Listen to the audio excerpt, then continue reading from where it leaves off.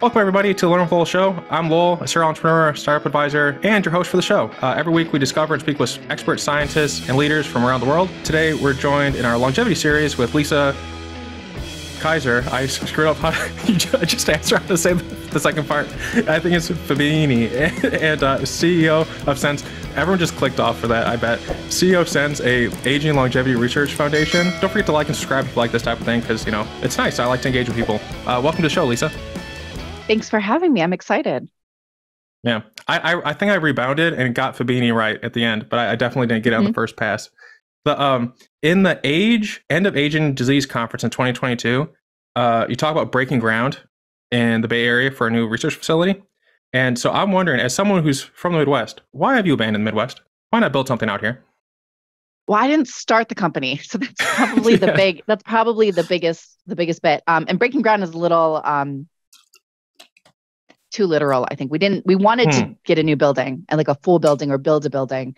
But honestly, like our organization's been from the get-go, we're smaller. We put most of our money, over 50% of our budget, into our research. And while having a larger research facility would help our research, doing that in the Bay Area is just so expensive. Yeah. And we wanted to make sure we had enough money to actually move the research forward than spending it on a large building. So we just doubled our size, which is still nice, in the same locations. We rent space in Mountain View in a laboratory that we've been at since 2011, I believe, is when we moved into that building. And we started actually in Arizona back in 2009. And then when we opened our first facility, it was a really tiny one-room lab space in Sunnyvale, California. And they moved up there because our CEO at the time, Michael Cope, lived there. And also because Peter Thiel was one of our biggest supporters, and he was also in the Bay Area. We had a lot of supporters in the Bay Area. It's a really great hub for innovation, which is great. However, the cost of living is sky high. So when you're talking about why abandon the Midwest? Well, we never were in the Midwest. We were always on the West Coast. However, I'm trying to get us actually into the Midwest. There's a lot of money from the government, from state governments, for biological innovation if you bring your company to this area. In fact, we have one of our somewhat spin-offs, one of our people who started our education program, actually, Dr. Kelsey Moody, started a company in New York, in Syracuse, New York, upstate, called iCore Therapeutics. And he moved there because, one, he's from New York, and two, the innovation like bonuses that the state give you were just phenomenal. And so he moved his company there, and they've really been blossoming and doing great work. And he and I had worked together prior to SRF as well. We'd worked together for a long time, and I actually helped him a little bit get set up in Syracuse at the very, very beginning. But anyway, so we're thinking about opening a secondary location somewhere in the Midwest. And we're looking in Ohio, we're looking in Indiana, Illinois, New York, Pennsylvania, specifically the Midwest, because of those bonuses from the government, but also because the cost of living is so much lower. And because we're having a hard time finding people, like finding good people to come work for us. When COVID hit, it was hard, but it was actually a little bit of a boon, because we were able to, we made, to keep our researchers safe, we made our entire research facility only researchers. Normally all of our staff was in-house. But we kicked everybody else out when COVID happened so that we could do social distancing and keep our researchers safe and keep our research going. And knock on wood, we've never had an outbreak of COVID in our facility ever, which was great. But it made us, so all of our admin and outreach and education staff went remote. And so when we started hiring, we grew significantly. We added on about 50% more staff since our big fundraising event with the airdrop. So we were able to hire everywhere. We said, if you were admin, outreach, education, we'll hire you anywhere. You can work remotely. And that really helped us find great people. But with our researchers, we can't do that. You can't be like, hey, you can work anywhere, but we need you in the lab Monday through Friday and sometimes on weekends in Mountain View. But the cost of living is so high, and we're a nonprofit. We don't pay the best rates. We try to make up for it in benefits and things, but we can't compete with some of the big tech people or with Calico, right? We're just not going to be able to do that. And it's really hard to get people to move to the Bay to like live, especially people who have families or who want to have families. It's just impossible. And so eventually we're going to need to expand again. Our current facility is 11,000 square feet, maybe 11,500 square feet. And it's good for us now. but it's not going to be good for us probably in another 3 to 5 years. We're going to need more space. And the reason we're not just picking up and moving to the Midwest is because we have a lot of really amazing scientists that are working for us in the Bay Area who don't want to leave, and we don't want to make them leave. But we might, we can't afford to expand again. So we might open up a new facility in the Midwest, and we're looking into that tentatively so that we can attract more and better talent and also reduce the cost of living. That's a long-winded answer for why not the Midwest.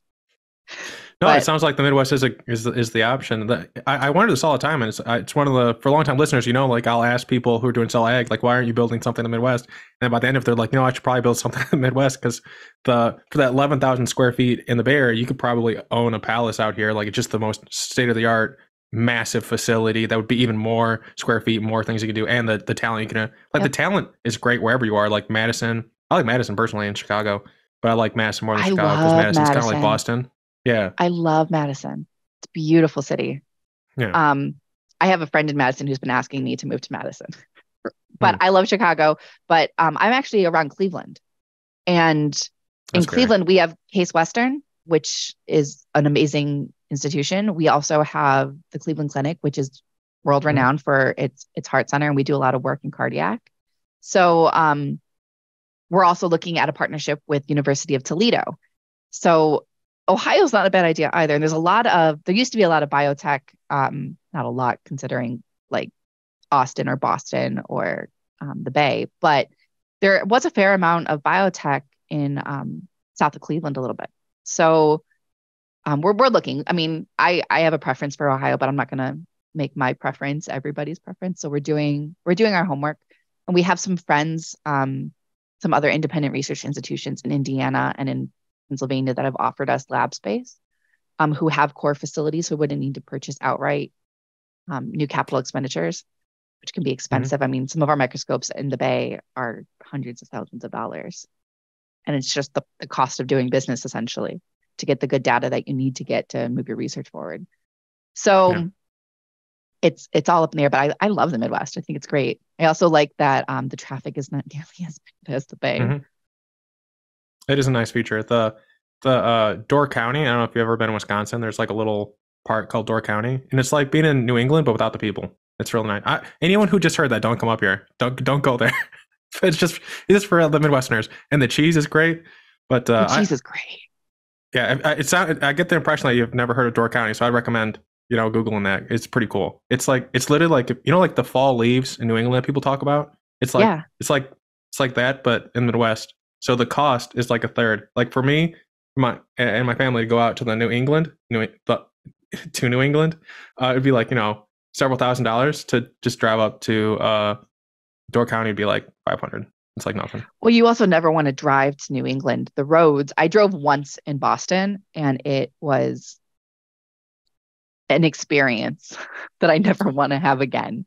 So anyone who's like, yeah, I once drove to New England and got lost and ended up in Rhode Island somehow, and I wasn't sure how. That's crazy. So yeah, one time I drove from Iowa to Boston in one day, and I did it when there was a hurricane hitting, and no one told me the entire 18, 20 hours I was on the road. And then on the way back, my wife, who was with me at the time, was sleeping in the back, and I was like, man, this is all the area where people talk about like X-Files, where aliens happen. And out of nowhere, there's like a light that's coming down from the sky, and I'm freaking out because like she's sleeping, and I'm like, oh, am I seeing an alien? Am I really this sleepy? And then I get closer, and it's just a car coming down from a mountain. It was like, this is so weird. I'm from the plains. I'm not used to these hills. It like really scared me. But yeah, so in terms of like a serious question before people get mad at me in the comment section, you talked about the benefits in the Midwest, like people like coming out. What are some of those benefits that the states offer? I'm not familiar with this. So they do, sometimes they'll do a tax break. Sometimes they'll do like a significant tax break for new biotech coming in. But a lot of times they give you like monetary incentives. Like they will give you grants to open up facilities. And it's not chump change. It's like significant money that would help get us situated in the Midwest. And some states offer more than others. So we're going to have to look and see how that plays out. And sometimes you have to have somebody who is a resident of the state. So that matters too. I'm a resident of Ohio right now. We have somebody in Maryland. We had somebody in Illinois. I don't think we still do. So we would have to look into that. But a lot of it's just monetary compensation and tax breaks and tax cuts. Sometimes I've even heard of people offering the states basically paying your rent for a number of years to get you in. Yeah. So it really depends. But we're looking into it to see what kind of benefits we can get that would help our organization, but it probably wouldn't be for another 3 to 5 years because we don't need additional space right now.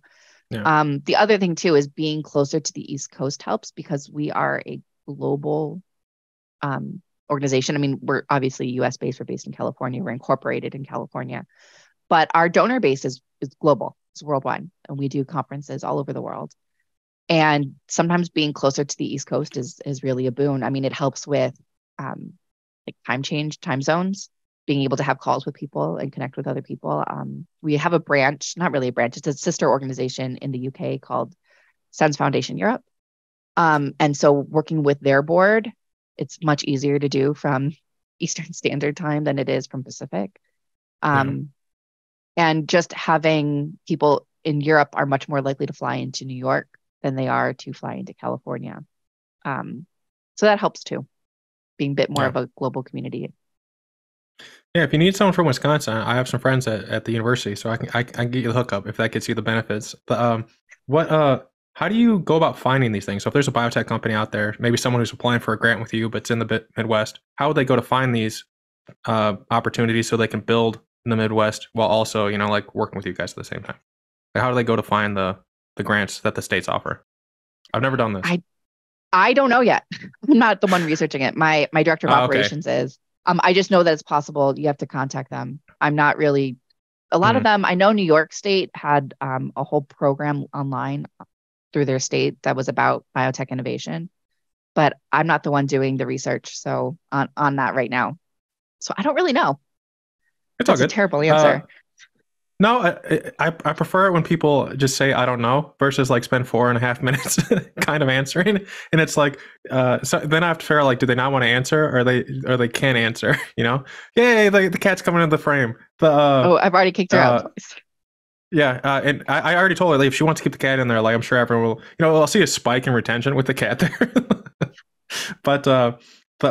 And also with the end of aging disease conference, you spoke about so there's basically 7 strains that you're working on, like 7 different avenues at SENS, and you have 3-ish experts that are focusing on them. So you're missing the other 4.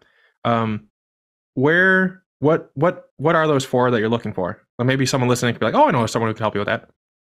So it's a little more complicated than that. We do have officially 3 team leads who are working on Fabiny-Kiser, autodidact, and MitoSENS. However, our autodidact gentlemen and our Fabiny-Kiser gentlemen are both doing a little bit of LysoSENS work. So really, we have those covered. But we do have other of our strands covered externally, not all of them.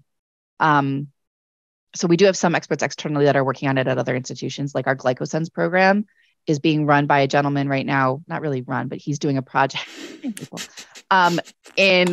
GlycoSENS at Babraham Institution in the UK, for instance. But in-house, we need a GlycoSENS program that is about dealing with crosslinks between tissues. I know we don't have an OncoSENS program right now. That's cancer research. We used to have one in-house for a while. It didn't really take off. We were looking at ALT, which is alternative lengthening of telomeres, which is different than using telomerase to extend telomeres. Telomeres are the end caps, like the aglets of your shoelace on your DNA, that when they fray and get used up, your DNA starts to fray and unravel. So you want to extend those telomeres, but you don't want to do it too heavily because that is what cancer is has an overactive telomerase and they never die, which is a problem. But we had a program in-house. We don't have that anymore. We're actually looking at how we can get another cancer program going, but it's hard because one, cancer research is really well funded. And so we don't really know if it's worth our while to study it unless we have a new angle. And we don't really have one yet. We're working on it, but I would love to have somebody in-house who has some alternative damage repair ideas on cancer and would like to work with us. Really interested in that. Like I said, our GlycoSENS program, we're actually going to be putting out an RFP soon, a request for proposals. I'm totally off topic. I'm so sorry. We have an end of year campaign this past year where we talked about our 7 strands, and we let people vote when they donated on what program they wanted to see us support more in-house. And GlycoSENS won. So we're putting out a request for proposals for that. So I'm actually kind of hoping that we have some really good responses to that, and we're able to bring somebody in-house to run that program. That'd be great. And I know actually I'm missing I actually have all the 7 written down, but if you're forgetting any, we can check them off. AmyloSENS is the one I'm missing. There we go. We don't have somebody in AmyloSENS yet. Yeah. Actually, to speak of GlycoSENS, one of our listeners, his name's Lunchbox, or their name, I actually should not assume gender, Lunchbox, which is a great name. But they have a question, and it involves GlycoSENS. In 2022, end of year fundraising voted for the GlycoSENS project. They just want to. They were curious about the timeline for the funding project. Is it still like looking for a person to lead it? That type of thing. Like where is it? It's only been like a couple months, so I imagine it's in the early stages. Yeah, we just announced it in January, the winner. So early January. So it's been about 2 months. So we are almost done creating the RFP. So we have to create a call for the proposal. So that's almost done. It's kind of detailing what we're looking for in that space. And then we're going to be posting it on our website. I would say probably I would hope that we would post it by end of this month, but I'm hoping it might be another month out. I'm not sure. I have to talk to my VP of research, Dr. Ravi Jain, but he's the one developing it with Michael Ray, who's one of our science writers who's been with us forever. They're creating the RFP. I'm hoping it'll be up by end of this month, posted online, and then we take applications. We'll be taking applications. There's an application deadline, I believe. We've set it up for September 1, maybe September 1st, to give people time, because the RFP proposals that we get usually have to be kind of extensive. And we'll review them as we get them. We're not going to wait until September to start reviewing. And when we get them in-house, reviewing them, if we find any good applicants, we'll reach out to them, and we usually bring them in-house to interview. So we'll have a phone interview first. It's kind of like a job interview. We'll interview with them first. We'll have them come in and present their research to our top scientists in-house to see if their science is something we do, is damage repair, and is also feasible. We have some really great scientific minds on staff, and if it's something that they think is not actually feasible to accomplish, then we probably won't fund it. There's a couple of projects we've had like that we've kind of shelved for the time being because the technology isn't there yet to support the research, and we want to really support things that have a way to impact people now and not 20 years from now when the tech is better. So we'll do that. We'll bring them in-house. We're hoping to start the project no later than January 1st of next year, because oftentimes these people are either in other institutions that we have to negotiate contracts with, or we bring them in-house, which actually moves a lot faster if we can do it that way. But it depends on the person and the applicant and what they're bringing to us and what their situation is and whether or not we fund it externally or internally. I'm really hoping for an internal person. But yeah, so application deadline, I believe, is September 1st. Please don't quote me on this. It'll all post online. We'll make a big announcement of it on our social media when it all goes up. And then we should start no later than January 1 of next year for the project, assuming we get good applicants. Our last RFP that we put out was maybe 4 years ago for a fellowship that was funded by the Forever Healthy Foundation. And that took a while to fill. We didn't get very many good applicants, but it wasn't nearly as detailed as this RFP is, or specific. We were kind of accepting anything that was damage repair, and we got a lot of not great proposals. But the guy that we had, that we finally accepted, Dr. Tesfahun Admasu, was from Ethiopia. He was amazing. He is amazing. He's with us still. He's still running our projects, and he's on the board of the TAFD, which is the new South African longevity organization that started up. And he's on their board now, and he's still working with us, and he's fantastic. Can't say enough good things about him. So I'm really hoping that we get lucky again with this RFP where we have somebody coming in-house that'll really add to our scientific base. Yeah. There you go, Lunchbox. But for the different strains, on average, if you look at it from the beginning to the end, of the research? Like, how much does it cost to actually fulfill a research idea like this? Like, if it's MitoSense, et cetera, like, what is the general cost, if it is possible to generalize on, like, what does it cost to like do it? It's really hard. To get something like into a company or onto the market is what you're talking about, right? Or to complete a scientific I'm thinking more endeavor. Yeah, from like just proposal to they've proven it out, and a company can buy the IP or they can spin it out to make an IP a company at that point. Okay, so that is really difficult to ascertain. I mean, I would say at least $1 million. As a minimum. I don't think we have had any research project that has cost less than $1 million over the course of a minimum of 3 years. Yeah, to do, especially if you're doing a spin out. But we do also have research projects that are more basic research, like our MitoSense program, which has been going since we were founded, essentially. Oh no, they weren't our first. LysoSense was our first. So maybe since 2011, about 2011, we've had a MitoSense program, I want to say. And they have been working on creating copies of the mitochondrial genome in the nucleus. And they've been doing a really good job of it, actually, creating those. There's a word for it that I'm totally blanking. I want to say autologous, but I'm not sure that's correct. So again, don't quote me on it. But they've been doing this since about 2011, and they cost we've probably spent $5 million minimum on that program, and it's not ready to be spun out into anything just yet. And I'm not sure it ever will. But the research that they are creating, frankly, is invaluable. It's more basic research. It's not going to be an injectable or a drug that you can take that will cure you of any mitochondrial disorders or mutations you have. At least not yet. We're not there yet. The technology isn't there yet for that. But the work they're doing is really, really important and is going to be able to help a lot of people in the long term. You're looking at mitochondrial disorders, especially those of like the orphan diseases that affect. I know we're an aging organization, but there's a specific orphan disease of mitochondrial dysfunction where they're missing an entire complex of mitochondrial, like a mitochondrial complex that allows their mitochondria to work. And with the technology that's created now, where you can kind of alter the genome of embryos before they're implanted, that could like save children's lives. And I know children isn't really our focus, but it's kind of a side effect of the work that we're doing in MitoSense. There's some other work going on there at MitoSense that I think is really important, but that might eventually be translational in the near term. So I can't talk because it's confidential. But there is some stuff. But that one specific program of MitoSense has been going on for over 10 years, and we've spent so much money on it. But it's so important that we don't mind doing it. And we also don't mind doing it because it's not being funded elsewhere, because it is very basic research. It doesn't have a lot of like, okay, we're going to get a drug on the market next year or in 5 years even. But it needs to be done. We need to know these things sometimes to get that technology forward, to get those therapies on the market. And that's what we've been working on. And I love our MitoSense program. I think the woman who heads it is Dr. Mutha Bhumanathan, and she is fantastic at what she does. She's one of the top experts now in mitochondria in the world.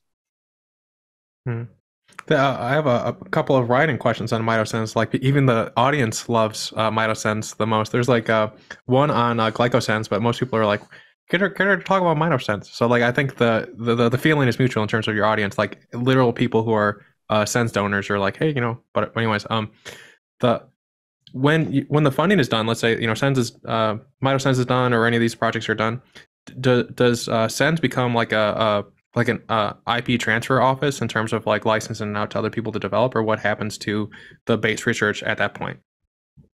Okay, so for internal research projects that we are entirely own, because it started in SRF's facilities and we've maintained it until it's ready to spin out.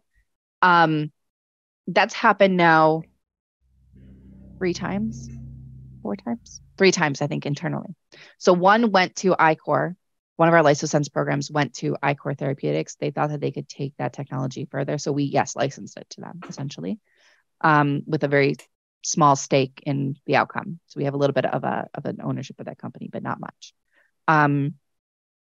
Another one is Cyclarity. It used to be Underdog. Now it's Cyclarity. They're doing LysoSense work as well. But instead of doing the one at ICOR is LysoClear. It's working on macular degeneration. The one at Cyclarity is working on atherosclerosis. It's a small molecule drug to treat atherosclerosis through a LysoSENS style damage repair. That is run by our old CEO and our old vice president of research, Mike Cope and Dr. Oki O'Connor. And we own a stake in it. We're going to get paid back eventually. So basically what we do is we didn't really, we kind of licensed it out because we own it. So we did license it. But by and large, when we do these sorts of things, we do spin outs. We try to take a small stake in the company because biggest thing for us at SRF is that technology takes off and that it gets someplace where it can be useful to people. If we were to take I know a lot of other companies will take a larger stake in the company, a large ownership proportion of that company. We don't do that. We take a very small ownership proportion. We usually take a small royalty stake. We have a small licensing fee where we give an exclusive license to the company. And then sometimes we ask for payment back. So we spent over $1 million on Cyclarity's program, on that tech. And once they reach a certain funding level, they are required to pay that back to us in installments annually. So that our goal at that point, they should be stable enough that they can afford to do that. And it's not going to impact their clinic work, which is really what we don't want to happen. And we also take a board seat. It's an observer seat on the boards that we spin out. And it's not so that we have voting rights or anything. It's so that we get to really understand and have a little bit of input into what that company is doing. Because a lot of people talk about like, well, when we make these therapies, are they for the rich only? And we're very adamantly, no, this is not going to be just for the rich. This is going to be for everybody. But when we spin something out, because we don't really, we still own it, but we don't own it entirely anymore, right? We're giving it to this other company to do with what they can.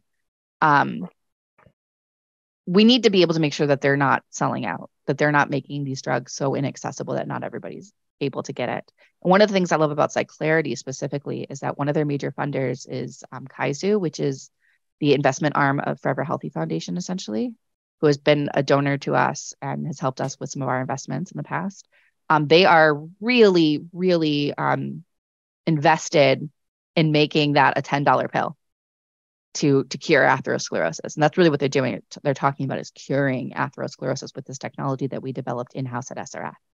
And one of the main reasons that Oki and Mike left to do that is to make sure that, one, it's a great technology, but is to make sure that actually happens, that it stays accessible, that they don't sell out to some pharma that's going to bury it or charge enormous sums of money for it. They want this to be a technology that's accessible to everybody. So that's something we're really invested in at SRF too, is making sure that, one, we don't handicap these companies when we license them our tech. And two, we still have an observer seat on their board to be able to kind of nudge them to maintain an appropriate trajectory to clinic and afterwards. There was one other one that we did. Our previous OncoSENS program, we translated into a company, but that didn't go anywhere, unfortunately. Yeah. Valley of death.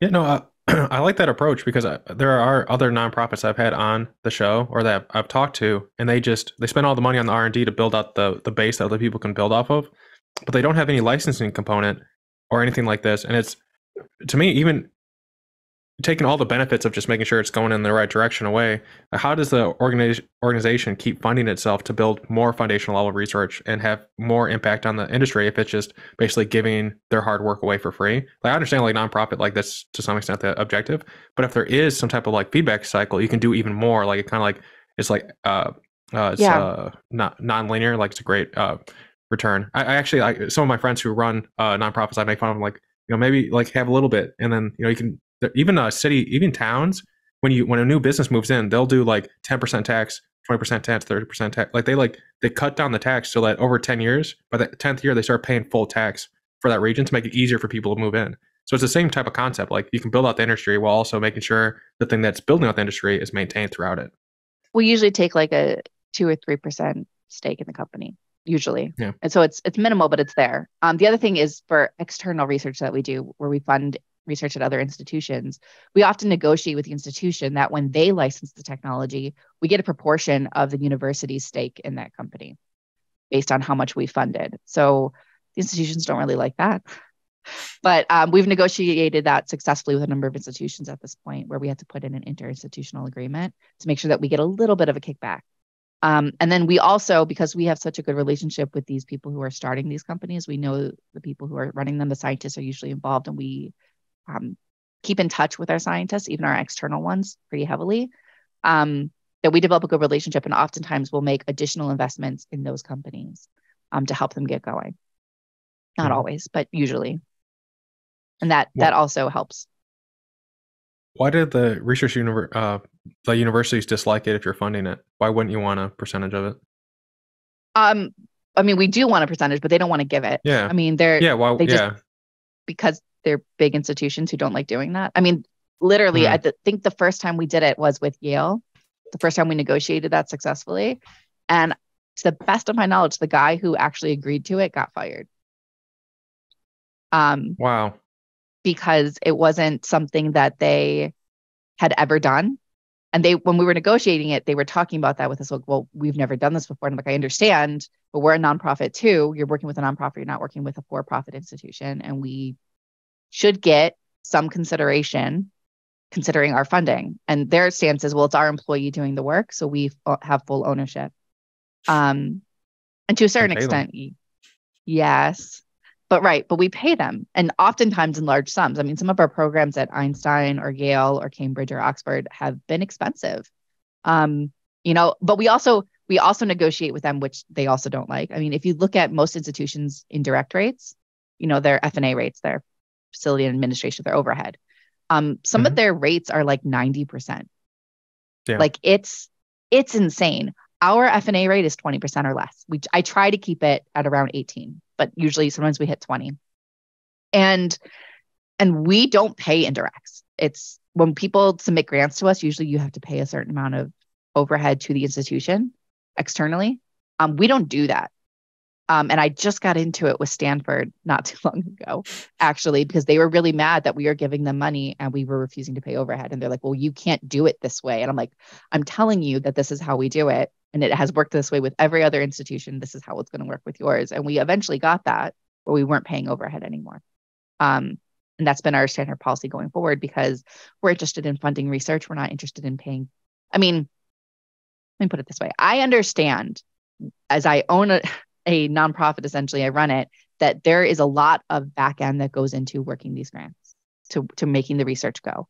We have a robust administrative and department and outreach department that don't get restricted money, right? We don't get grants for that, for like our accountants, right? They don't get restricted money. And so our overhead covers their fees, which I appreciate when we're giving out grants, but also we're such a small nonprofit that we don't have the extra money to support your admin staff, especially when you're charging 80 or 90% indirect off your government grants that you're getting. Government can afford to pay that. We can't. So we're making sure that the money that we give out goes directly to the research and the researchers and does not cover indirect rates. And that's been a policy for us for most of our existence, and something that I enforce vigorously, because I want to make sure that we're supporting the research as much as we can and as directly as we can. It sounds really smart. I wish more people would do that, because I think it's kind of silly that you fund the thing and they think they should just get full run, or they can. There's so many. I think the pink ribbon for breast cancer for the NFL, only 1% actually goes to breast cancer research. It's like less. Like that's like, what's the point? Like, why does 99% of people get to take a piece of that? Like, what's the purpose of it? It really bothers me. I look at people's indirect. So I understand, again, as a nonprofit, that you have to cover your expenses. Like, we couldn't do most of what we do without our administrative department. We just couldn't, or without our outreach department. They are essential to our operations. I get that. But also, there is no way that I'm giving an organization any money if 90% of it is going. So whenever I donate, I do a little bit, like, personally, of charity here and there. We donate to good causes. My brother especially does so. And he'll ping me and say, hey, can you look into this organization for me? And I'll look at their tax returns and I'll look and see what their F&A rates are and what they're spending on the actual program that they're pontificating about, and see if it's legitimate. And if that most of your money is going there. I mean, I'm okay with 25, even 30% of it to support back end. But if the majority of my money isn't going to program, you're not getting it. It's just not, like, from a personal standpoint. And so I always encourage my family to, like, please just look into the organizations that you're trying to raise money for, or you're trying to donate to, but because it matters. Because you're right, that sort of thing is, like, Susan B. Combs is just too much money goes into the back end. And if your back end is that needs that much support, then I think you're probably doing something wrong. Yeah. And I can't, I would love for someone to, like, just like take a stethoscope or something and start, like, investigating, like, why it has to be 99%, like really justify it, you know? It's cool that you can go through and break it down. That's one of the things I liked about SENS, is that when I did my background in understanding you or research in SENS for when I interviewed Oki like 5 years ago, there's a lot of data out there. Like, you guys have like pretty much like a yearly report that says, like, hey, here's the research, here's what's capped. It's like its own little journal publication. Then it has, hey, here's, and also like the little Legos, like it's very well done, showing, like, hey, here are our costs, here's our stuff, here's our vision for the future, and that type of thing. I don't think the tax return was up there, but I'm sure it was findable. I'm not too accounting, but I'm sure there's a way to find it too. We post them publicly on our website. Okay. Although they are delayed, so we won't do our taxes for 2022 until September of this year. So you have to wait a little bit to get there's never really a current version. It's always a year behind, but that goes up there. And then in our annual report, we also post our expenses and our income and a breakdown of what those went towards. And every year we are dead set on our research being more than 50% of our budget. And that's not admitted. We don't charge our research indirect rates internally. So when you're seeing a MITO budget of $500,000 for the year, that's research and research personnel that has none of my salary, none of our admin salaries, right? That's just their project. And then you'll see an admin category separately that breaks down the admin costs. But by and large, those are direct costs that you're seeing. And so we're very, very careful that the vast majority of our funding goes to program. And so, like, research is always more than 50%. Education is usually up there as well. And then outreach and admin. Yeah. How do you, is there any insights into how you negotiate it with the universities? Like, I think one aspect could be, like, people just don't even know they can do that. And then the other aspect is, if they're told no immediately, people are like, okay, I'm going to go about my day now. Other than just having the fortitude to keep asking, like, is there insights that you can share on how to get that done in that way? Yeah, knowing what you're doing helps. I mean, I am Mike Cope, our previous CEO, was a lawyer who did tech work, IP work. So he trained me. I am not a lawyer by training, but he trained me, and he and I together would negotiate with the institutions, and we would look at the contracts very closely together. And so I learned how to negotiate that and what is expected. But the main thing is recognizing that you can ask for anything, and they can and see where you get.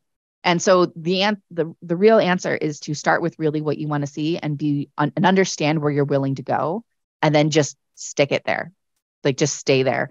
And I think it also weirdly helps that we're small and relatively unknown to these larger institutions, or at least we were, because I think, especially when I was negotiating with Yale for the IIA that we did for the portion of their work that we paid for, I don't think they expected anything to come of that work. And so they were like, fine. And then when something came of it, they were like, oh, well, now we have to negotiate this and follow the terms of our agreement. And you also have to be sure that when you get those terms in there, you enforce them. Because a lot of times, if you don't enforce them, they're not going to adhere to them. Like, you have to, like, be forceful about what you're due for your contract. But sometimes it's just finding the right people. It's going up the ladder enough so that you get the right people who can approve that stuff. And being friendly helps. Like, not seeming like you're a jerk really helps. People, if they think that you're really just working out for the best of your organization, you're being nice and polite about it, they're willing to help you more. There's some people who go into negotiations with, like, a really, like, stiff back about it. And a stern look. And I'm not particularly stern most of the time. And I try to be polite and kind and work with what they're willing to give us, and then push a little bit more. And because if I've been kind and polite and given them some things that they want, they're willing to give me more of what I want. So, honey collects more flies than vinegar, sort of thing. But I think a lot of it too is just finding the right people to talk to. These institutions sometimes are huge. And if you're talking to the wrong person for so long, they're not going to give you anything, either because they can't or because they'll make promises that they can't uphold. The other thing I would recommend is getting things in writing. Somebody, even a low-level person, promises you something in writing, they're going to have to adhere to it much, much more likely than if it was just over the phone. I'm actually not a phone person much anyway. I prefer email. So keeping things written as much as possible really helps. Oh, but your person said this and they're representative of your organization, so this is acceptable, right? And it's really hard for someone to be like, no, they're uninformed, right? Like, I mean, that has happened where people have said, no, they were uninformed or they couldn't make that decision. But by and large, they're like, crap, they put it in writing. They agreed to this. I guess we have to do it. Which is great.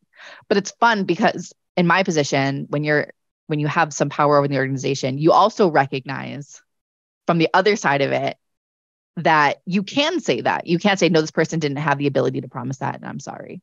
I've had to say that, unfortunately, a lot, where somebody has promised something on behalf of our organization, but they didn't have the ability to do so. And then somebody contacts me and says, hey, this person said I could do this, or you will give me this. Where is it? And I go, I'm so sorry. And then I have to like, oh, my apologies, and try to make it up as best as I can. But like, I'm not going to give someone $500,000 because somebody who didn't have the authority to promise it said that they could have it. And I think that's part of it as well from the opposite side, is recognizing that you can say those things even if you don't really want to, or even if you think it might make your organization look bad.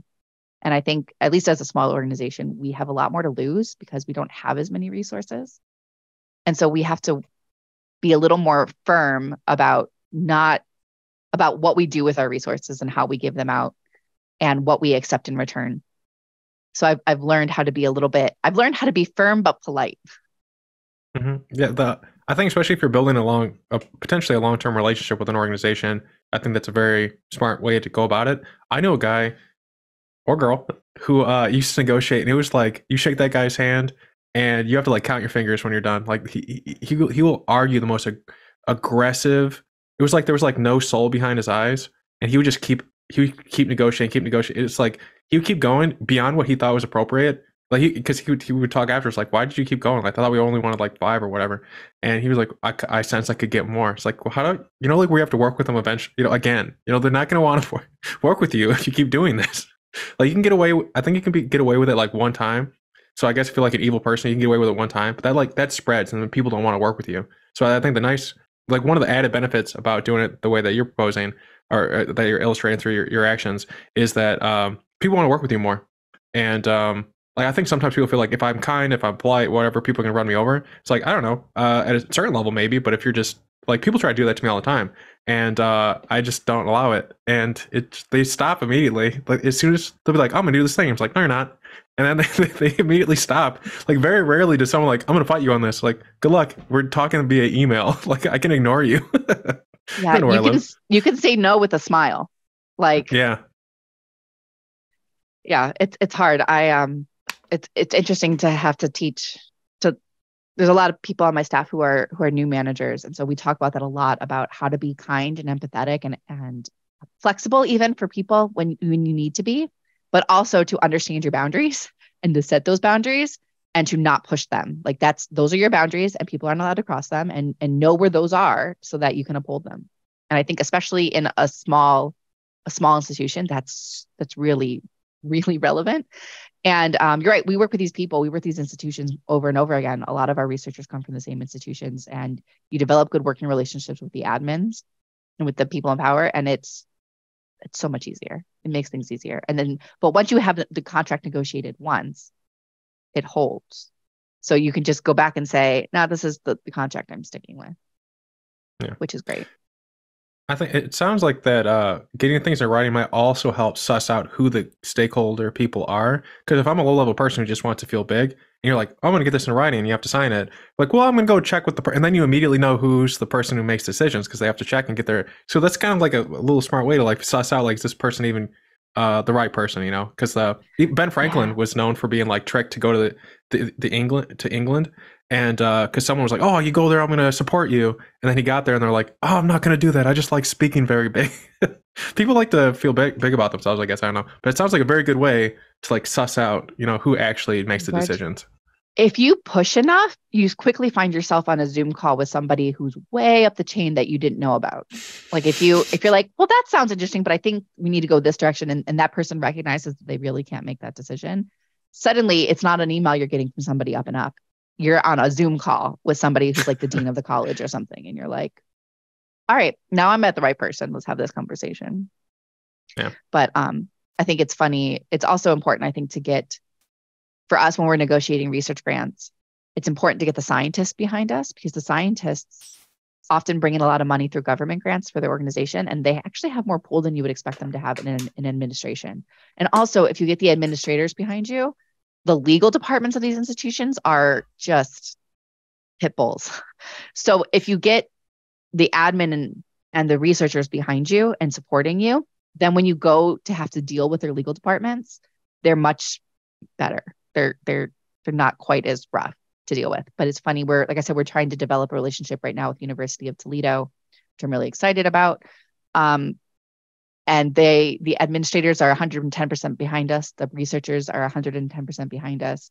They really want to make this work. And they keep warning me about their legal department. And I'm like, it'll be okay. It'll be okay. I promise. It'll be fine. And they're like, no, really, you need to, like, they're kind of rough and we really want you to succeed. I'm like, if you want us to succeed, we want to succeed. I'm sure we'll reach a mutual understanding. Like, it'll be okay. But I find myself like almost like consoling or comforting the administrators and the researchers at UT, being like, it'll be okay. I'm not scared of your legal department. It'll be okay. Mm-hmm. But it's nice to have their support. Do you think they like message the legal team like, hey, be nice to Lisa, like, you know, it's approved? Oh, I'm sure they do. I don't know how much the legal team actually listens to them about it, but yeah, I'm sure they're putting in good words for us. Yeah. So going back to MitoSENS, because there is a listener question, and I have some questions about mitochondria, but so I think we may have addressed some of this, so it's fine if we have to skip it. Please ask her. This is from New Bookie. People have the weirdest names on the internet. The day that like you have your actual identity attached to it, like something in China, it's gonna be a weird place.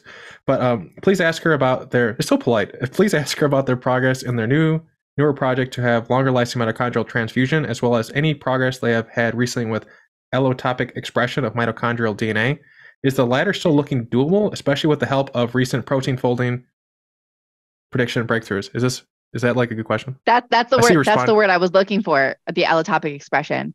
Our allotopic expression program has been going on since 2011, and I knew it was something close like that. I just couldn't remember the word. Thank you.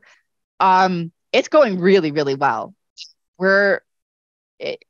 Program started off kind of slow back in 2011. It took us a while to get one complex allotopically expressed in the nucleus from the mitochondrial center, but we did it. And since then, we've been making really great progress. We just had a paper published about that, I think last year. But there is another project of MitoSENS, and that was started not too long ago, and I probably should look it up because I don't really remember. But they have some really interesting work, and that's the work that is looking to be translated. So serious stuff. Yeah. So it's a MitoSENS program, and I know it's not the allotopic expression. And I'm not sure it's even listed. Is it not even listed on our website? It might not even be listed on our website. It's not, I don't think it's even on there. Yeah, so the organelle transplantation is interesting. That's going well as well. But there's one program that we have internally that I can't really even talk about because we're looking at translating it in the next year or two into a company.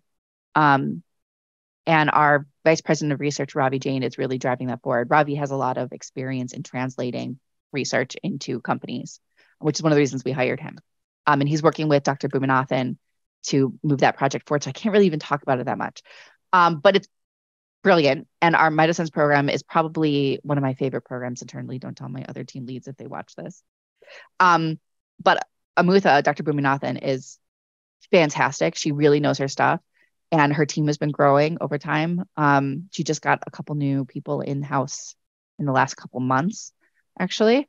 And I'm really excited to see what they do. They were doing another program called Gene Drive, which we actually had to shelve. I talked a little bit about having shelf projects that don't have the technology available right now to make an impact. We had to shelve the Gene Drive because it had to do with genetic targeting. And we're just not there yet. I was actually just talking to my kids about this. There was a kid in their classroom who died recently of a genetic disorder. And they were like, well, why couldn't we fix that? And I had to say, well, every cell in your body has genes. And if you're talking about genetic disorder, every single one of those genes has this problem and you have to fix them all. Otherwise, you don't fix the disorder, right? You still have the pathology, even if you fix one cell. And you can do it when you're talking about embryos because there's not that many cells, right? When you're first making them. But you can't really do that kind of genetic modification in a person, like a legitimate person has trillions of cells. So the Gene Drive project was interesting about basically doing that, looking at creating a solution to these mitochondrial disorders on a person-wide system. But we don't really have the tech for that yet. And we're not the company to make that tech, frankly. I mean, we have some really great ideas on when that tech is available on how to make that relevant to mitochondrial disorders and how to make that relevant to mitochondrial aging. But we don't have that tech yet. So we've actually solved that project recently, even though it showed a little bit of promise because we're talking 5, 10, 20 years down the road before that tech is available.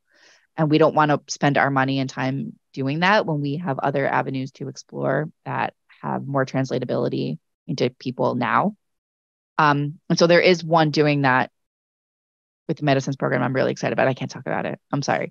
But it's going really well. And the allotopic expression is fantastic. We're hoping to make even more progress on that in the next year or two and have another paper published. Again, but that's not something that you can really translate right now. But I think that basic research is extremely important. And we were one of the first institutions in the world to showcase that we can actually do allotopic expression. So yay for our MitoSense team. For the Gene Drive, was the issue the number of cells that you could edit at one time to affect the genetic expression of the illness, or what was the limiting factor? Yeah, basically, you would have to target every single cell in the body to make an impact, more or less. And I mean, when you can get into stem cells and talk about genetically modifying your stem cells, which would eventually proliferate over your body, but then that's even harder too. The tech just isn't available right now. When it is, we'll start that program up again. And we are keeping an eye on that sort of thing to see. We try to keep close tabs on what the technology is available biomedically so that we can see what we're actually capable of doing. We have a number of projects in our Autodidact program too that right now are not translatable. They have some good promise, but the technology isn't there yet, that we've also shelved. And by I say shelved as opposed to trashed, right? Because it's good research, it's good data, it has promise. We're just not there. So we're putting it on our shelf for a later date. Yeah, I recently had George Church on, and we were talking about editing millions of cells at the same time with multiplexing. He was like, "It's possible, but it is hard." This is kind of like more of like a me question in terms of something I wonder about. What do you think powered the cells before mitochondria was absorbed into them? Do we know? I don't know. My guess is that, we really weren't, I'm not an evolutionary biologist. Let me just start there. So my guess is that we were not really complex like that. I don't think we were probably multicellular organisms until we were able to absorb mitochondria.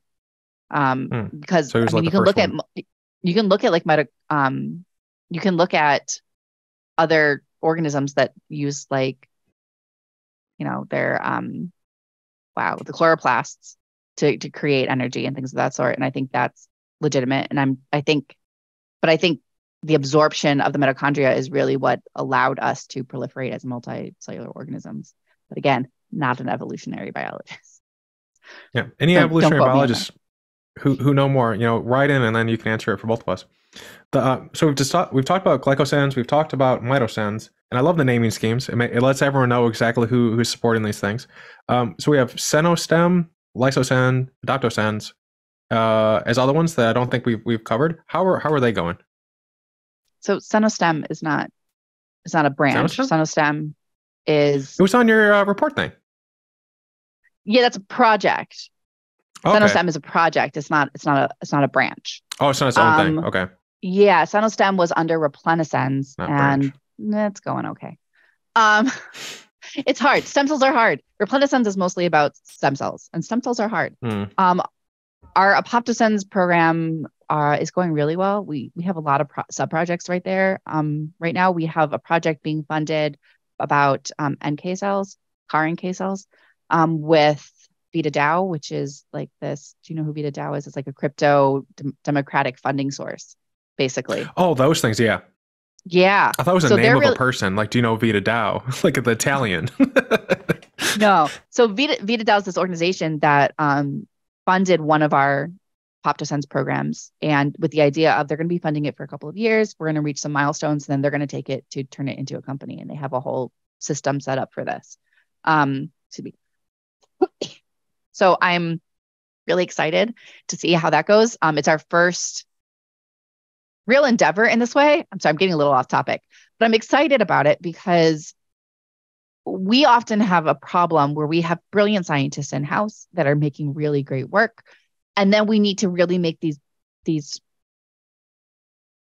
technologies translatable into a company and get them on the market and get them through all these stages of clinic. And our scientists largely don't want to do that. They don't want to be in the industry. They don't want to be in the commercial sector. They want to be doing the research that they're doing in the laboratories. And I'm kind of grateful for that because I don't want to lose their expertise in-house, especially when they're still doing really great work. And so VitaDAO gave us this opportunity really to, one, give us a grant to fund some of our work, but two, also have a platform really to create kind of that company that will take on our technology. And so it's already kind of prepped and ready to go. And they've been talking to us a lot about taking more of that tech of our work, funding more of our work and taking more of it and spinning it out. And I know we talked a little bit about how we're cautious about where we spin things out to and how we take a stake in those companies because we want to make sure that they're done right and they're taken to market correctly.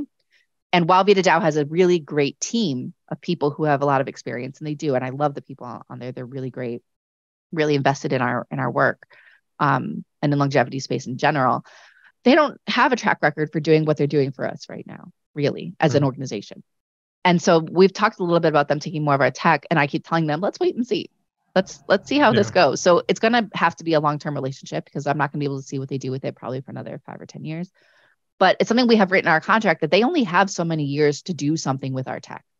If they don't do something at that point, the license no longer exists because we want to make sure that we have the ability to make that tech happen elsewhere if they can't do it. But if they do manage to get it, through clinic and on market, then we're probably going to be developing much more with them. But I think it's a great pipeline. You need to have that. And we don't really have that in-house yet. We really want to develop that. And we have some, like I said, Dr. Jane, our vice president of research, has some really great experience in that realm. But, case in point, Cyclarity, who took our LYSOSENS work and is running with it, to get that to happen, our CEO and our vice president of research left. And if you keep doing that, we're not going to be an organization for much longer.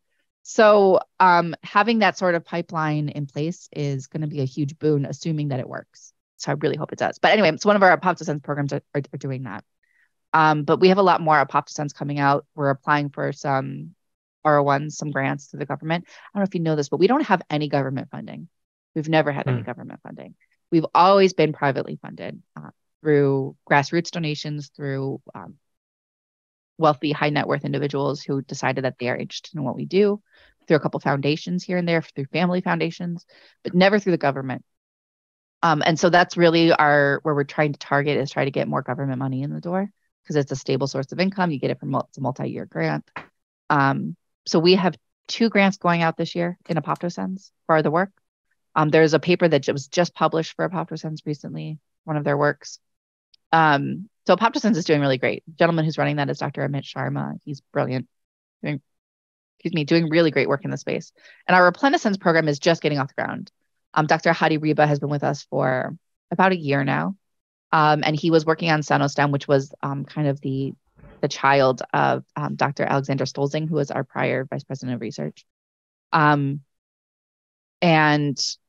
he's been doing some things with it. We have currently a PhD student working with us on that project, and there will be a publication on that, but we probably won't take it much past there. I'm not sure SENOSTEM is ready for translation. I'm not sure it ever will be.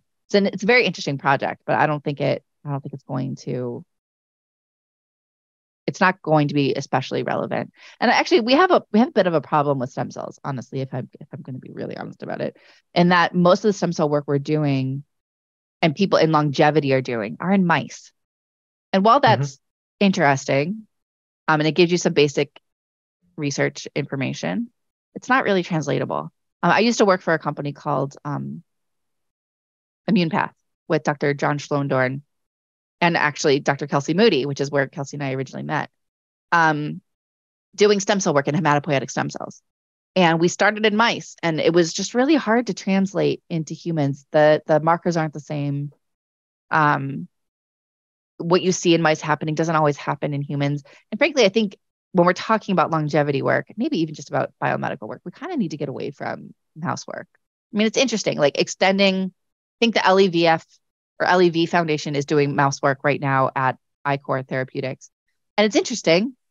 They're trying to extend mouse lifespans, but how translatable is that?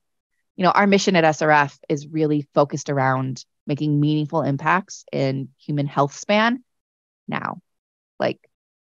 And so we are focusing our research as much as we can in that area. And I think as a community, as a longevity community, we need to get a little further away from the mouse studies and the focus on extending mouse life, and instead focus on human life. Again, stem cells are great. They're really interesting. There's a lot to do there, but the markers and the functions between mice and humans, it's not really applicable. Yeah. So it's hard to make progress if you're talking about real therapies on the market. So I keep getting off topic. No, I prefer off topic because we're following where your interest lies. But how would you build a better mousetrap in terms of research? Because I agree, research in mice often dies there. It doesn't translate to humans all the time. It's another value, one of those value tests. So is there a better system for testing out these therapies so that they can more one-to-one translate to humans other than just humans? I mean, I'm not really sure. I think we're going to get there with tech. I think eventually you're going to have essentially a brainless human body that you can test things on. I think that's where we're going. Right now, you can have in vivo studies that are mimicking human function, but not fantastic. But you are also having people creating organs, right? And I think when we successfully create, I mean, we've already had esophaguses, bladders, thymuses. I think we're on the realm for kidneys and liver soon. I think we're heading in that direction. And I think that those kinds of organ donations or organ creation rather is going to be great, not only for organ donation and for donors getting that, but also for our biomedical research. I think when you're talking about atherosclerosis, you need to look at legitimate arteries and legitimate hearts. And so looking at heart studies, pigs are a much better model, right? So you can use pigs. I feel bad about using pigs though, because they're so smart. But yeah, there's they are. And there's primates that you can use as well for some of these studies that are more, but I also feel like animal testing it's better than mice using the higher life forms, but I also feel like it's a little less ethical. That's just my personal opinion. So I think eventually, though, we're going to get to the place where you're going to have at least partial human bodies recreated that you're going to be testing things in. The other thing, which is going to, I hope, please don't get mad at me, everybody listening, is we already have a little bit like a right to try for people who have terminal illnesses. And I think more and more people who are willing to do that, to essentially be lab rats for the scientific community to further our biomedical knowledge and really help progress our medical research, who don't really have anything to lose at that point, will be useful probably sooner than the artificial human bodies used for testing. But that feels really morbid. But we already do have right to try laws in place for drugs that haven't passed clinic yet. And I think that helps. But I have to say at SRF, we get a lot of people volunteering who, to the best of my knowledge, are not terminal, right? But who are like, if you have any tech that you want to like inject into me, I'll do it. I mean, we get at least one of those a month for the last 14 years. Like, so there are people willing to do that. I don't advocate for that. And just an FYI, just for everybody listening, SRF does not do that. We don't accept. Disclaimer. We don't accept. We don't accept that. We don't accept volunteers doing that. We accept volunteers, and we will happily take people's blood, because a lot of our stuff we test in blood. We need blood samples, which is really interesting. But no, we're not going to inject anybody. We don't create pharmaceutical grade anything in-house.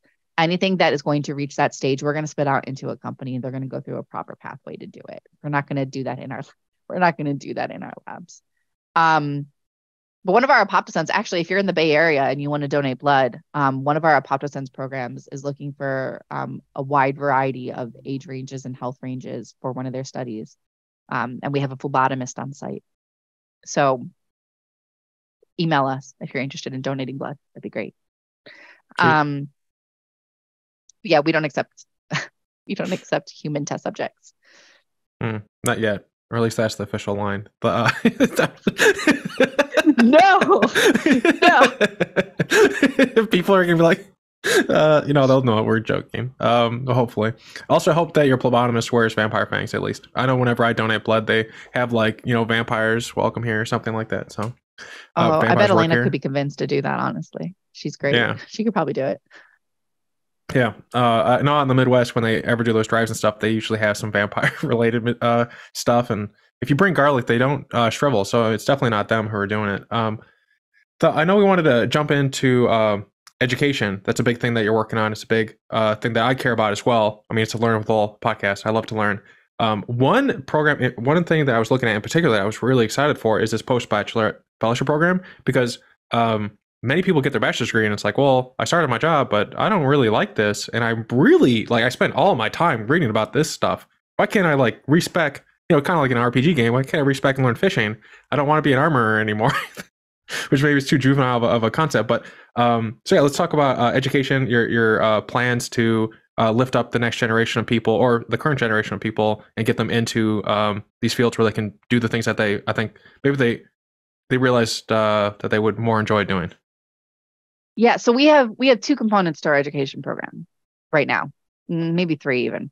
So we have our program that brings students who are our post-baccalaureate students who are already in the sciences into our laboratories to teach them about aging and how to apply their science to aging. As a bit of an aside about that, I have a scientific background. My degree is in plant biology with a minor in microbiology. I've never used it, the plant biology portion, but I didn't know coming out of my bachelor degree that aging was a problem. I knew aging was a problem. I didn't know that people were addressing it directly. I like sci-fi. I read a lot of Robert Heinlein. And so I just thought it was science fiction. There's studies in there about people living forever and curing diseases and things of that sort, and really innovative, revolutionary tech coming when you consider when it was written, when Robert Heinlein wrote these things. It took me reading Ending Aging, which is a book co-authored by Michael Ray, who's currently on staff, and Dr. Aubrey de Grey, who's one of our founders, that blew my mind that this research was happening. And so really that hasn't changed much since I left college in 2000. So it's important, I think, that we showcase to the up and coming researchers that this is actually a field that they can tackle, because I haven't met anyone yet especially in the sciences, where I say, did you know that we're researching this and you can tackle it from a scientific standpoint? And they're like, I'm not interested. Like nobody's like, no, thank you. I'm not interested in like helping my parents live a better, healthier life or helping my grandmother not get Alzheimer's. Like that's just not something people say. And so part of our goal is to take these kids coming out of, well, I guess they're young adults coming out of their bachelor degrees with really not a quite firm idea of what they want to do or what they want to do yet, and saying, you have the scientific background, you know how to work in a lab. Let us teach you about why aging is relevant and how you can tackle that in a laboratory setting. And we've had some amazing students come through, and we don't just put them in-house. We also put them at other institutions in the United States that are working on aging in those laboratories. Evan Snyder is a great lab down in Sanford Burnham that we put a lot of students every year, and he just loves our program and we love him, and he does great work with them. He did a lot of work in COVID too, actually, which is an age-relevant disease. So that's really important. The other thing though is we do get a lot of these people who are maybe just fresh out of school, maybe have been out of school for a really long time, who are like, I've learned about what you're doing and I want to do it as well, but I don't have any training. And so we are really interested in creating a way of giving these people some basic understanding of what the aging research we do is from a damage repair approach and why it's important, but also giving them a little bit of a background enough, at least to get them started in the sciences to see if that's something they want to do, like some basic laboratory training.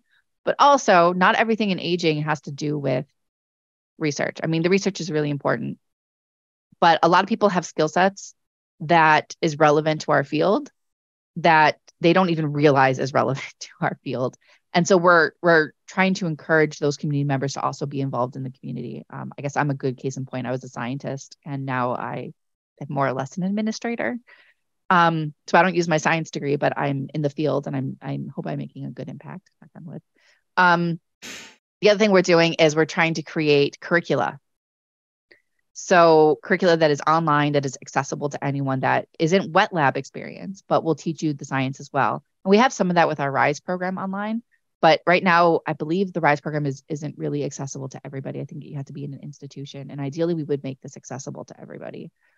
Our current director of academic affairs, Dr. Lillian Fishman, is also interested in pushing this down a layer. We've historically only dealt with college students or college graduates, but she's interested in really meeting high schoolers where they're at and talking to the high schoolers about what we do and why it's important, and getting them invested in the space too. And not just from a scientific standpoint, but also from like a community standpoint of, how do you make a difference? How do you help people live longer, live better? Not just about lifespan, but health span.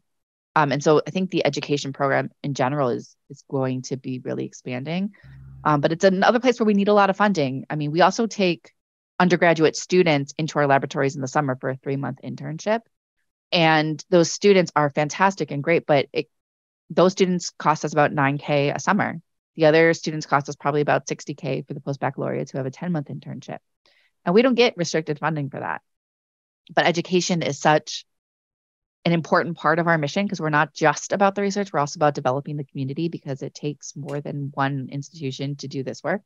It's going to take a whole community of people. It's going to be changing the mindset of all these people. It's going to be teaching our kids and our students that aging is a problem. It's going to be teaching them that you can address it from all areas, so that when they become politicians or lawyers or doctors or, restaurant owners, anything they want to be, that they are looking at this with that perspective of, yeah, this stuff matters. And so when eventually we get this stuff into Congress or onto a ballot someday, that they're going to vote in favor of aging research. Anyway, so it takes a big community, and I'm really excited about our education program. We also have a master's program. We have a master's student in-house. We have another master's student coming, I think in a month, maybe 2 months. Time to come to our facilities to work with us. We have a PhD student currently from the UK with us, doing work at GlycoSENS. And we're looking at possibly setting up more interinstitutional collaborations to develop a stronger education program. My goal, personally, is to create a PhD program on aging, on diseases of aging, that's targeting aging, so that, and not just any aging, let me be very clear about this, damage repair approach to aging. Because I think we are one of the only, if not the only, current institution looking at damage repair, the damage repair model of aging, and not just genetic modifications and things of that sort. We're not looking at metabolism. We're not looking at pathology. We're looking at the damage that accrues between the normal metabolic processes and the creation of the pathologies and disease. And nobody else is really doing that. And I think that that's a really important distinction. And I think we need to educate more people about that, because I think it's the way to go. I think it's the way we're firmly in the camp of that's the way we're going to defeat aging. And any other method really is going to take too long or doesn't have the technology to back it up. Not yet, anyway. So that's my spiel about education. I'm really, really invested in our education program. I think it's brilliant. And the students we get are stellar. And I really want to see us having more of a boot camp environment where people who are coming from other disciplines can really make an impact too. We get so many emails from people saying, I'm a computer programmer, or computer programmers are a big one. Programmers, web designers, people in tech often ping us saying, I love what you're doing. How can I help? We don't have a lot to tell them. I wish we had more we could tell them. Mostly just stay in touch. Yeah, I wish there was like a little decision tree, and it's like, I am a person in tech. I am a person who works at a restaurant. And they can kind of like decision tree out, like choose your own adventure to like how they can help out. And it's like, one way you can help out is by giving $3. I don't know. Or one way you can help out is by starting like a walkathon in your local community where you raise money for a project that you care about. So it could be like a little decision tree where it helps different people who have contacted you a lot based on frequency of frequently asked questions that you get. I'll tell you what, something that would be great. Actually, it's a great idea. I'm going to talk to Maria about that. But something that we talk a lot about at SRF. Okay, deal. We'll name it after you. Something that we talk a lot about at SRF is, would a walk, for instance, work for us? And we're like, I don't know, probably not. But if there's anybody listening who's associated with like these disease institutions, these very large disease organizations, we're really looking to find ways to like connect with them, because a lot of what we do is directly relevant to some large disease, right? Like we're not talking about often obscure or orphan diseases. We're largely talking about things like atherosclerosis, heart disease, and Alzheimer's and Parkinson's and arthritis. And I mean, there's all these things that are really severe diseases out there that impact so many people. And our technologies will address them. And so I'd really love to get more involved with these larger disease organizations. Because again, it takes a community, and we would love to, for instance, when people do these walks, you see these, I did an Alzheimer's walk for my grandmother, a long time ago. And at the end of these walks, you have all these booths, right? And like, you can go visit the booths and somebody's on stage. And I would love to have like a 5-minute on stage in front of all these people saying, hey, I hear that you're interested in heart disease. So are we. Let me talk to you a little bit about why our model of curing heart disease is relevant and why it can make a big impact for you in your lifetime, like in the next 5 years, your lifetime, and the impact of your family as well. Or have a booth set up just to raise some awareness. And I think that would be big, but it's so hard. I feel like we're often seen as fringe, right? There's this idea, we get a lot of people who are transhumanists, who are immortalists. And while I'd say we even have some of those people on staff, right, who are very of that inclination, that's really not where our mission is. Our mission isn't about creating an immortal person. It's not about uploading our brains to get out of our meat sacks. It's about making sure that our meat sacks last as long as we want them to, in a healthy state that doesn't require outside interventions from other people, like maintaining your life, right? Like I want to be autonomous for as long as I want to be autonomous, right? I want to live in my own house, walk up my stairs, right? And that matters. And I want my mind to be clear. I want to know that I can know who I am and who my family are. And I think that talks a lot more about health span, right? Health span, not lifespan, talking about how you can live to be 200, but feel like you're in your 50s or better, right? And I think that's a different conversation, because we're not talking about like, if you get hit by a bus, we're just going to pop you back to life. Now, at some point that might be able to be possible. I don't know. But we're talking about like, eradicating things like cancer and Alzheimer's. And I think that is going to impact way more people. And I think if you say to someone like, do you want to live to 200? They go, no, that's crazy. And then they kind of put us into that category. But in reality, you say, okay, well, do you ever want to die of Alzheimer's? Like, is that what you want to do? Is that where you see yourself going? Or what about a stroke? Do you want to die of a stroke? And they're going to be like, no, I don't want to die of that. Okay, well, what do you want to die of? And everyone's like, oh, I want to go peacefully in my sleep. I'm like, well, that's lovely. But what if like up until you died in your sleep, you were perfectly healthy and you didn't have to worry about like your joints and stuff. I have a grandmother-in-law who I adore who plays cards, and her knuckles are huge because she has arthritis. And that's a disease of aging. And it's caused by systemic inflammation and overabundance of senescent cells and all kinds of things that we're addressing internally. And I keep thinking like, man, I would love it if like it didn't hurt her to play her favorite card games. Like that would be great. And those are the kinds of things that we think about a lot internally when we're talking about our mission and our goals. And I wish people thought of us more in terms of alleviating suffering and prolonging health than they are in terms of immortality. And I think that's been our biggest struggle as an organization, is really breaking into the mainstream, because we have that stigma of fringe. And while, yeah, we're innovative and yeah, we're saying things that not a lot of other people are saying. And we've been saying this sometimes first, when we started saying this, it was really our people who were saying it first. Doesn't mean we're crazy, right? It doesn't mean that we're shooting for something that isn't going to happen. We're making real innovative science, and we're making it in a way that is reproducible and is peer reviewed and is able to get through the FDA and through clinic. And I think that should matter more than it does, unfortunately.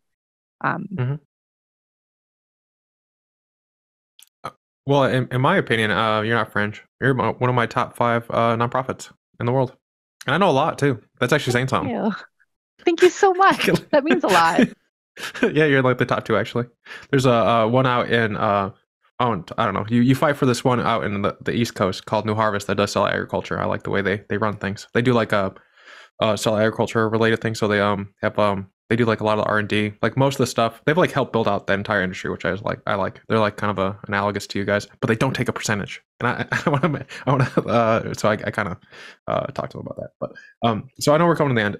What books would you recommend? And anyone, honestly, when I think of SENS, I don't think of longevity per se. I think of like health span and like research. So whatever I read, I'll try and like figure out like why I feel that way. And then maybe I can like replicate, it for you guys so you can get it to other people. You mentioned 2 books, Heimlin and Ending Aging. Are there other books you recommend people check out, either that you love personally? As you can tell, I read, and I need more things to read. So you're helping me. I used to read a lot more than I do. Now I read a lot of the books that are coming out in the industry. I have to say I haven't really been thrilled with anything. Oh, there's a really great book on stress. What's it called? Do I have it here? Oh yeah, The Upside of Stress. I love that. That's fantastic. It's about harnessing stress for good, basically, and changing how you think about things. And I think that impacts your health as well. It's not related to my work at all. Well, it is about how I function in my work. And I've used it to encourage my senior staff more to take better care of themselves, because we all work too much. But Ending Aging is a big one. I love sci-fi and fantasy. So yeah, Robert Heinlein, anything by Robert Heinlein. There's a really great book of his. So the main character of his that talks about longevity and that I think has some really interesting innovation is Lazarus Long. He's like the main character of the book, and it's Time Enough for Love. That's the title of the book. That's a really great book, and it's actually what got me first interested in longevity. But there's a bunch of books out there about, from people like about the longevity space. I'm not sure I buy into any of them, and frankly, we need to do an update on Ending Aging. But it's because if you go to, I'm not gonna make any friends here. If you go to these conferences, there's a lot of longevity conferences, and some of them are really, really interesting. In fact, a lot of them are really interesting, especially if you haven't been to them. But you often see the headliners are a lot of the same people. They're a lot of the same people saying the same things they've been saying for the last 5 or 10 years. And it's not anything really new or exciting. And then you see these people who are new companies that are presenting, and they're interesting. Like there's one that I actually take. It's from Juvify called Glylo, that their data was really interesting about lowering your fasting glucose. And my fasting glucose is fine, but my father's diabetic. And so I decided to take it, and I actually feel better on it. Not that that's a recommendation for anyone to take, but I saw them present their data at one of these conferences. But by and large, most of the conferences that they're posting about are supplements or creams or spa sessions. And I think that for being a longevity organization ourselves, and for being interested in expanding on people's health span, I see these sorts of things and it kind of depresses me, because I want to go to these longevity conferences and get really excited about the new tech that's going through the clinic and where they're at. And that's not, I mean, we see that sometimes, but by and large, it's like, we're going to bypass the FDA and we're going to give you the supplement that's going to maybe extend your life by 2 months. And I see these things, and I mean, even like metformin and things like that, things that are really commonly known as being, to increase your lifespan and your health span, they don't do it very much. And while I appreciate them for what they are, and that, I think at some point you're going to want to take these things so that you can live as long as you can, so you can actually hit the next medical technology that's really going to improve your life significantly. I don't know. I just wish there was more out there. And I feel that way about the books, honestly, in our space. Yeah. I feel like the books are a lot of repeat. Yeah. The supplements are something that I'm concerned of because they're not regulated. You don't know really what's in them, and you don't know to what extent they're efficacious, for lack of a word. Like they're, metformin, for instance, I think has some new stuff coming out saying it might increase your chances of Parkinson's. Like I don't like putting things in my body. Like I'll take vitamins because that makes sense. Like I'm out on like the Serengeti. It's not. Well, I try and source for my diet like the vitamins that I need. But if I don't, because I'm a bum, then I'll take like a vitamin D pill. But even then, I would prefer anything that goes in my body to be regulated by something. Like at one point in time, people would put like orange juice, for instance. There's a definition of what orange juice needs to have for it to be considered orange juice. And you think, why does that matter? There was a time where they would just fill it up with water and say it's orange juice. And they'd be like, this don't taste like orange juice. Like, well, it says orange juice. And people are busy. People were probably busier in the past than they are now with all the things. I mean, the kids had to work and all this stuff. But I prefer things to be regulated that I consume like as much as possible. But so like supplements kind of scary. I agree with you. I was at a conference recently, and there was a guy who said something on stage that I thought was absolutely brilliant. And I wish I had written down his name, because I really want to give him this credit for this quote. But it was more or less that when you're taking anything, even if you're looking at the data of what you're taking, what you're looking at is the data of that one thing going into your body in isolation, by and large, right? It's not telling you what your exact cocktail of medications and supplements are. So you might know what taking vitamin D does, but you don't know what taking vitamin D and vitamin C together do. There's no science on that. Yeah. And so you have to it's like there's people at these conferences often who take significant sums of vitamins and supplements to help extend their health and lifespans. But in reality, they don't really know. I mean, what they're doing is really an N of one. It's a study of them, and that's it. And so like, I take vitamin D because I am genetically predisposed to having like vitamin D through the floor, and I know that's important. But I don't really, and I take that Glylo that I mentioned on occasion when I remember. But by and large, I don't really take anything else, because I like my stuff to be. I like to know what's in it as much as I can, and I like to have some solid science on what it's doing. There's a thing out too called MitoPure. I saw their data, and I thought it was really interesting about basically removing crappy mitochondrial from your body. And I'm not really sure I buy into the science of it yet. I haven't done as much homework on it as I should, but they talked about it improving cognition. My grandmother passed of Alzheimer's. My mother is having a lot of cognitive issues and is probably headed down the same path, fortunately. And I considered getting it for her. One, it's really expensive. And two, I'm not really sold on the science. And she's also on a bunch of other medication that she has to take for her doctor. And I don't know how would it interact. So while I think that they're on to something interesting, I haven't seen enough of the science yet to actually believe in what they're doing. And I don't know how it interacts with all the other meds. So like, yeah, I'm not sure it's worth it. And so I have that issue with supplements. I feel like when you're talking about a therapy that's gone through the FDA, that's gone through clinical trial, I'm not saying that the FDA is perfect by a long shot, but there's at least some rigor that happens there that lets you know that what is or is not mostly safe. I'm going to say mostly safe because like women's birth control is also through the FDA and it's bullshit, but different discussion for a different day. So I don't know. It's hard. It's hard. I don't recommend any supplements for anyone ever because I feel like it's a really crapshoot. The only thing I can say if you're about personally what I do to like improve my health span and longevity is two things. One, I take vitamin D, and two, I give blood. I donate blood because there is something to be said for the age-old tactic of leaching, right? Removing your blood and your old plasma actually does improve your health. Keeping your blood iron low, your ferritin low actually does improve your health. So, I mean, those are like scientifically sound. That's like the only thing I found that I feel comfortable like really sharing. And and especially if you're a man, that's really important, by the way, to donate blood because you don't have a way of naturally bleeding. Yeah. Iron, right? That builds up. Yeah. Iron builds up, your ferritin builds up, and it's not good for you. Creates all kinds of problems cognitively, especially cognitively.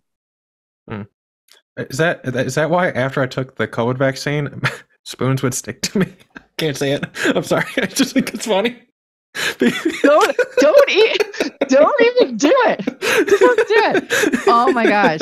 I couldn't say it. Oh my gosh. I couldn't say it. It was like when I got my COVID vaccines, I would text my certain family members who felt a certain way about those things, and I'd say, I feel like buying Microsoft stock now. Bill Gates is the number one guy in all the world. Oh my god. Oh my god. There was somebody once, I think it was in an interview.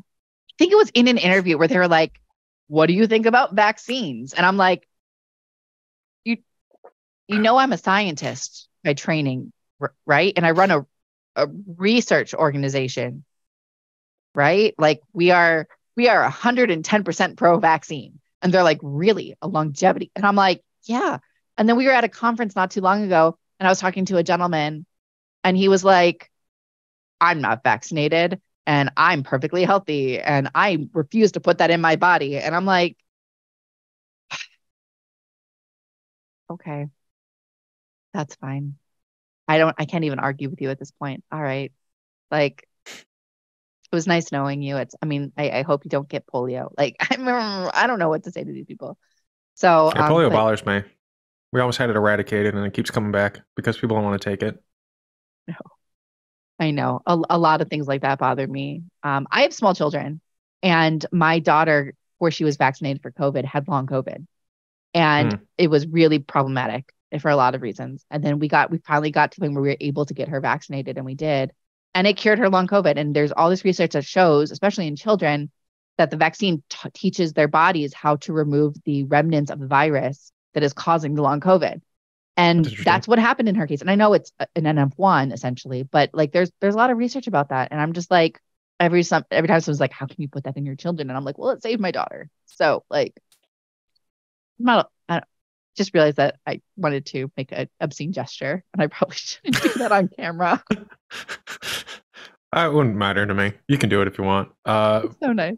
I don't know if I've sworn or not yet during this interview, but I usually cuss like a sailor. So trying to be more I don't think so, or I haven't noticed it. I'm kind of nose blind to that, to swearing. Like I grew up in a household where like every 3 words were like swearing, but now they pretend that they never swore. So it's like, I don't understand. You know, the hypocrisy, it bothers me. We have a rule about swearing in our house, which is it doesn't matter if you swear because words are all matter in context, but you're not allowed to swear at people. So like, my son at the age of 4 was like, she's being a little shit. And he called his younger sister a little shit. And I said, you can't do that. He's like, well, this is shit. And I'm like, well, that's better. Like that's a proper use of, okay, that's fine. You're not swearing at anybody anymore. And so it was, that's our rule, but it doesn't improve. I'm always nervous about going into interviews and, being a little, improper, I suppose, but. Even proper. I don't know. I also don't like, I don't measure people by my own stick. I just assess them based on how they view themselves. So, I don't seem good. So I know we're going over. I'm just scanning, make sure. we have a couple questions, but from guests, from listeners, but I know we're going over, so I will skip them. And unfortunately, they will have to be answered by someone else. So you can email me or use our website and email questions. I'd be happy to answer anything over. If you use our web contact form, it goes straight to, I see them all, and so does our science writer Michael Ray, and we'll answer any questions. Sweet. Yeah. I could potentially email them and then have the answers scroll down real quick. But anyway, so doing the outro, I want to thank everyone for coming out today to Learn With Lowell show, learn about Lisa, who is a Kaiser, which is pretty cool, as she's leading a great organization, and we can trust people with that title. And I just want to thank you so much for coming out, sharing so much of your life and your day. I know we went over, so I appreciate you not yelling at me. And yeah, thanks for coming out. Thanks for having me. This was great. I had a really wonderful time. Yes, that's the official story. So